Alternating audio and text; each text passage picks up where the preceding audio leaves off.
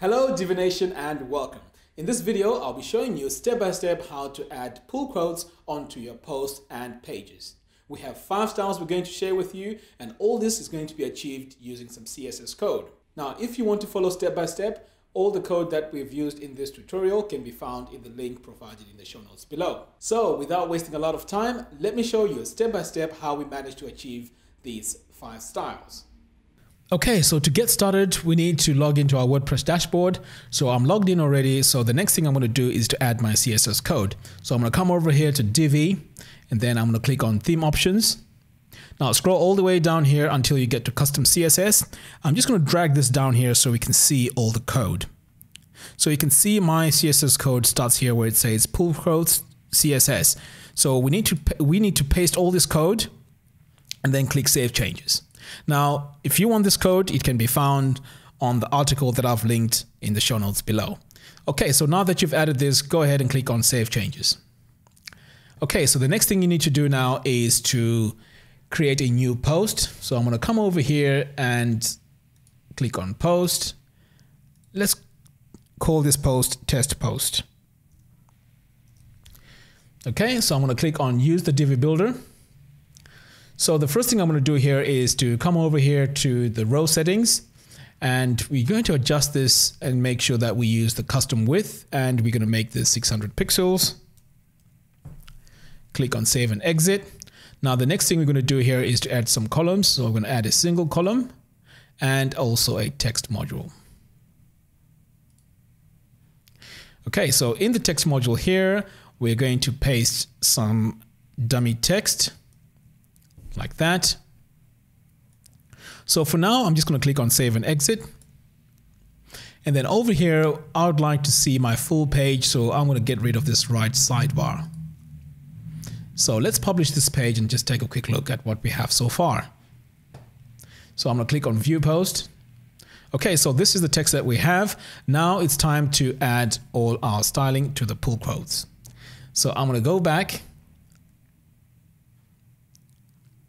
Let's go into the settings of the text module.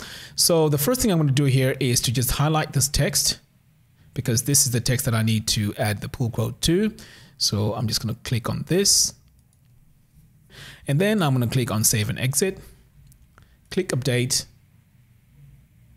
So now let's do a quick preview. So I'm going to open this in a new tab so that we can save time going back and forth. So now you can see that we have our pull quote here with this line. Now the next CSS code I'm going to add is just going to add some styling to this pull quote. Okay, so I'm going to paste my code in here.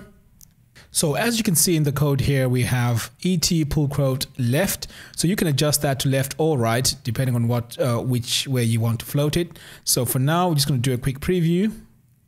And then we can see here it's on the left. Okay, so I'm going to close this. And then if you want to make it float right, you just type in right in that. Now let's do a quick preview. And now we can see it's over to the right.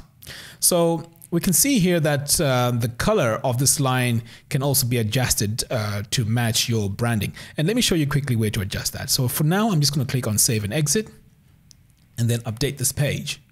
To customize that color, you need to come over here to Divi and then go to Theme Customizer.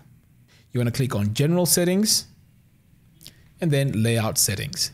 So over here, the area that you need to change is right here where it says Theme Accent Color. So I'm just going to go in there and just change that to green, and then I'm going to save and publish.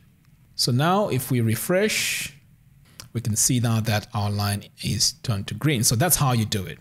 Okay, so let's go ahead and add more styles to this.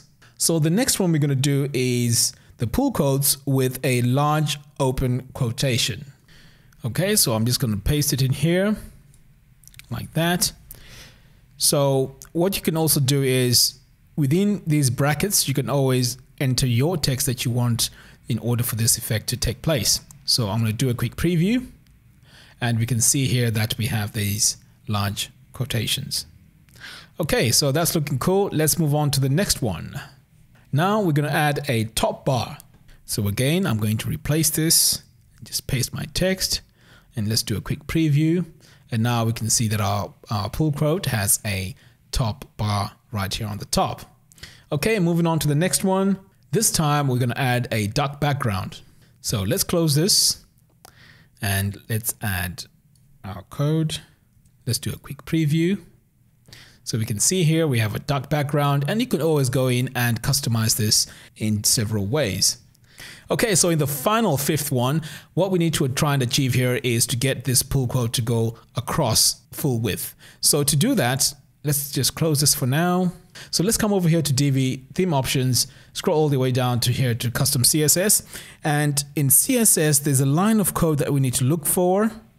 So over here, what we need to do is to replace this. You can see here we have a max width of 300 pixels. So that means our pull quote only is applied to 300 pixels. So in order for us to make it go full width, we just need to replace this code like that. So we've got rid of the 300 pixels. So this now should stretch across our post. So I'm going to click on Save Changes, and then we're going to do a refresh. Okay, so you can see here it's going across full width, but what we can also do is go back to the other styles that we tried, and then those styles again will be applied across full width. So if we come back over here and change the style, so I'm just going to paste this for now. And if we take a look, you'll see that all the styles now that we're going to add here are going to take the full width. So I'll just update this now. And now if we refresh this, we can see now that we have the large quotes, but this is going across full width in the test post. So there you have it. Thank you all for watching. If you like this video, please give me a thumbs up and be sure to subscribe on our social media platforms. By doing so, you'll be notified every time we produce a video. We are going to be producing more videos similar to what you're seeing today. So until next time, thanks for watching and see you soon.